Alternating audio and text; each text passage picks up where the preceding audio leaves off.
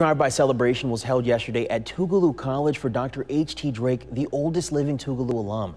He has an annual fundraising drive to benefit the Henry T. and Maggie Burkhead Drake Endowed Scholarship Fund for Tougaloo College. He told us how it feels to have lived such a full life for nearly a century. Oh, I'm great, enthusiastic, and all them other nouns and pronouns that I can use.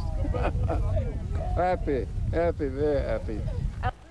And he was asking for scholarship money donations in the amount of 99, whether it was 99 cents or $1.99.